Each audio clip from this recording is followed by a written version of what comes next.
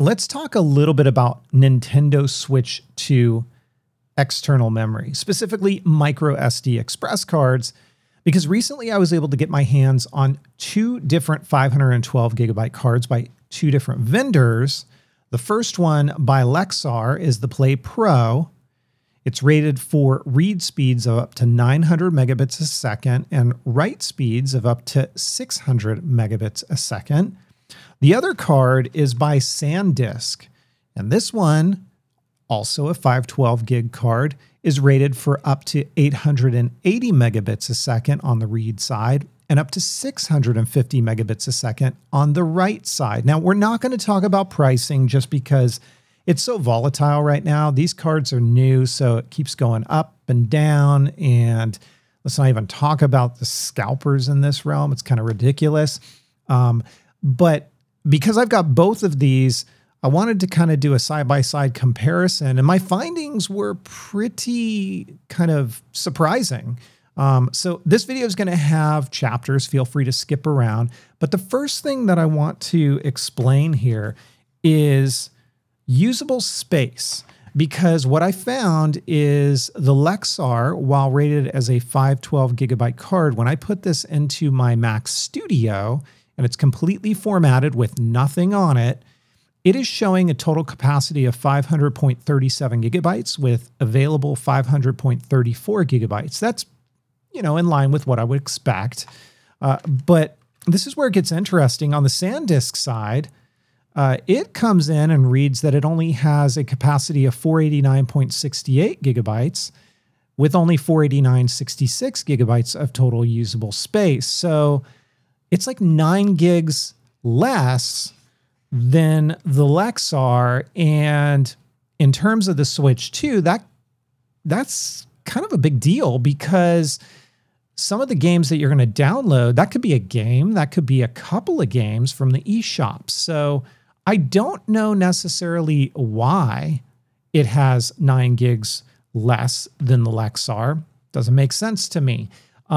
The other thing that I want to call out about this, and this is one of those where it's not a super scientific sort of thing, you're just going to have to take my word for it. As I went through testing these cards for read speeds, for write speeds, I did notice after powering down, this Lexar one tends to feel a little bit warmer to the touch when compared to the Sandisk. And I have no idea if that's because Sandisk, as you see on the front here, is using this thing that they call thermadapt. So if that's the case, I guess it's possible that maybe heat is causing some throttling issues on this. I could be wrong. It's just a random, uneducated guess. But the other results were kind of surprising too. And I'll give you a spoiler here and just let you know that the Sandisk outperformed in both read as well as write. And you're going to see that in just a moment here. Again, nothing super scientific, just me popping them in my Switch. I will say the cards in all of these tests are completely formatted, nothing on them. And as far as when you see games loading up, that's the only game that I put on each one of these cards, because I wanted to make it like an even level playing field. I didn't want, let's say, this card to have like 10 games on it. This one only has 2 and it skews the results. So they are identical in that regard. And the Sandisk came out ahead in all of my tests. Now, here's the deal. Realistically, if you're not doing a side-by-side comparison of these two, you're not going to see a difference. You just won't. But why do I share this with you? Well, it's to basically say, I mean, if you were in a store or somewhere and you saw both of these side by side and they were the same price, this video might sway you in one way or the other based on my findings. So without further ado, let's go ahead and take a look at the samples that I've captured. I'd love to hear your thoughts and maybe even provide insight if some of you are a bit better at understanding this stuff than I am as to why is it that the Sandisk is performing better than the Lexar, but also why is the Sandisk showing 9 gigs of less storage? So let me know in the comments down below. Enjoy the rest of the video.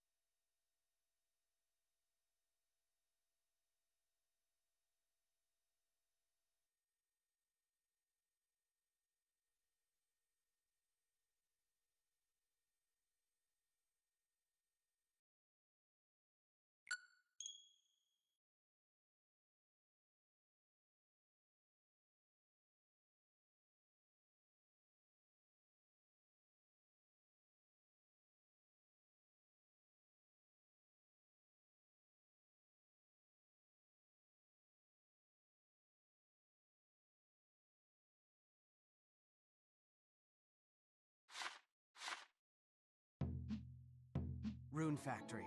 Guardians of Ozma. Guardians of Ozma. And no, I am not a Wooly. Okay, let's go, partner. We're off to save Ozma.